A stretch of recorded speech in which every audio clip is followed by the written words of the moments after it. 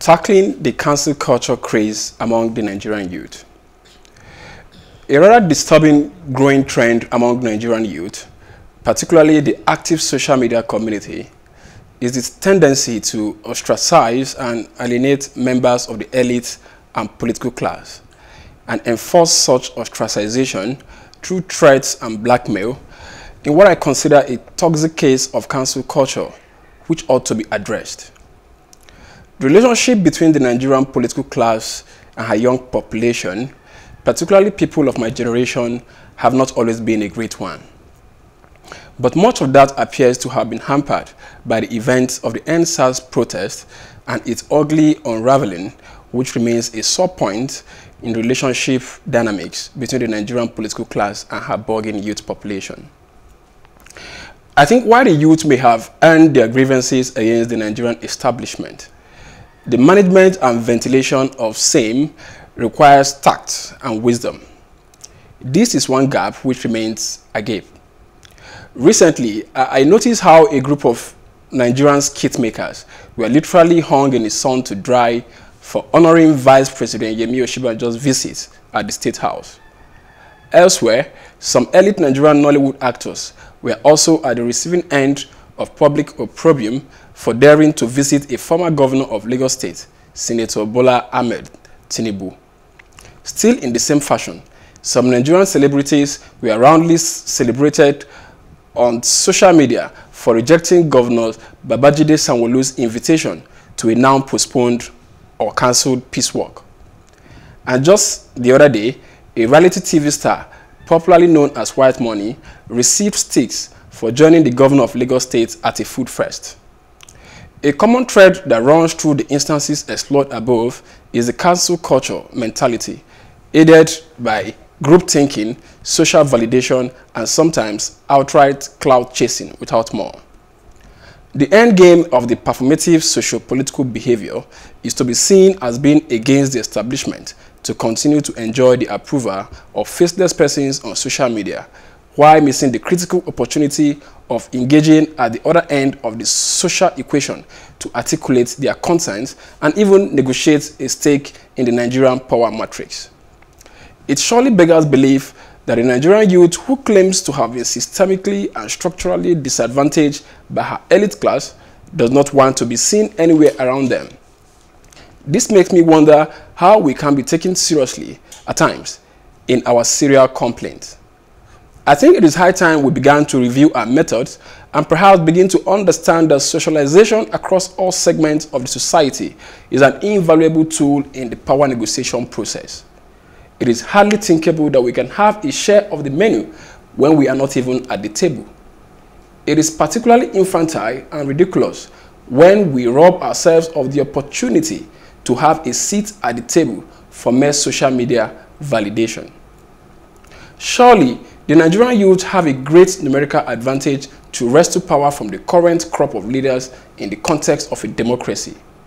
But to achieve that, we must have to ask ourselves whether we really have interest in doing so, or are we losing ground to an influential group within this demography, probably more committed to fanning the embers of the we versus them mentality for their own primitive, parochial, and primordial interests. So this is a serious flack against the Nigerian youth. I don't know how it is received on the platform. I think cancel culture, though myopic, anti-progress, and not even in our own best interest, is something that we cannot cancel.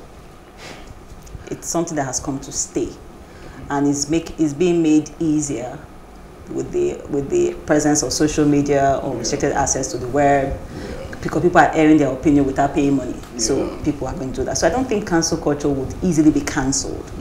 However, we can do things differently to help cancel or minimize the impact of cancel culture. And that's by us being us and doing the right thing, irrespective of how this group of people would react. So if you believe, if you're being invited to that club, so that place where you think you will be ostracized, but you believe you should be there, you should trump it. by Trump, I mean Trump, and just be you and do what you think is right, because it's for the greater good of yourself and of course of everyone. So I don't think we can cancel culture. However, we can sometimes ignore it as leaders, as people, and do what is right, irrespective of what public opinion thinks. Yeah, you know, someone once said that even if we wanted to, I mean, this was like a slightly older person in his 50s, like mid-50s. Yeah. He said that even if we wanted to take power from the current, you know, older guys that's speaking to younger people, this was during NSAS period, right? Says there's a strategy, there's a way to go about it. Yeah. And you might go about it, so it's almost like a caterpillar knows that it's going to become a butterfly.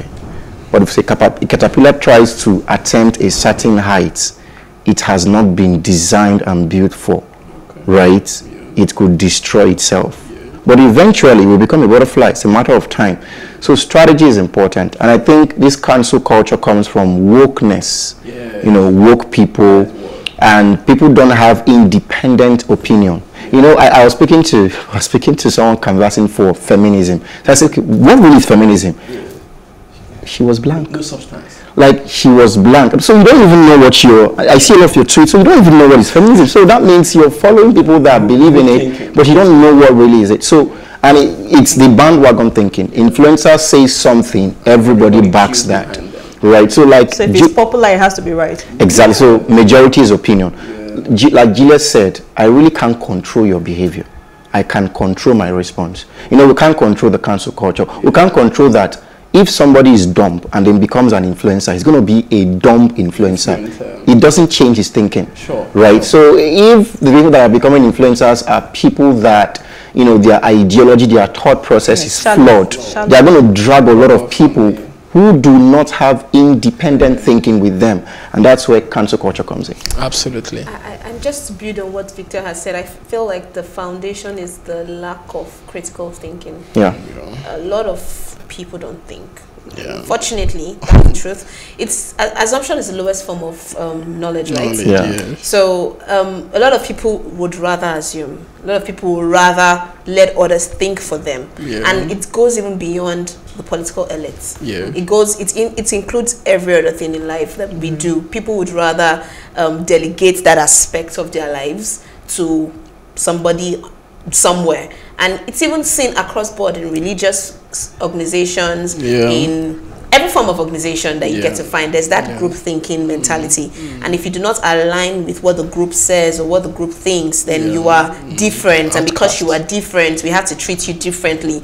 And in the process of us treating you differently means that, I mean, if you're giving someone a potential people that think this way certain benefits, because you don't think this way, you shouldn't get that benefit. That's one way the cancel culture operates. Another thing is that people don't forgive.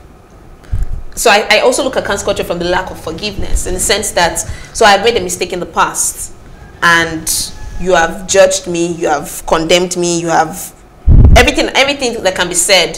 So you believe that everything I've done, that's the way it's going to be. That everything I say, that's the way it's going to be. So you see examples in situations where certain people have done certain things, and then when they come out to give an opinion that makes sense, nobody wants to listen to them. They're already cancelled. So it's just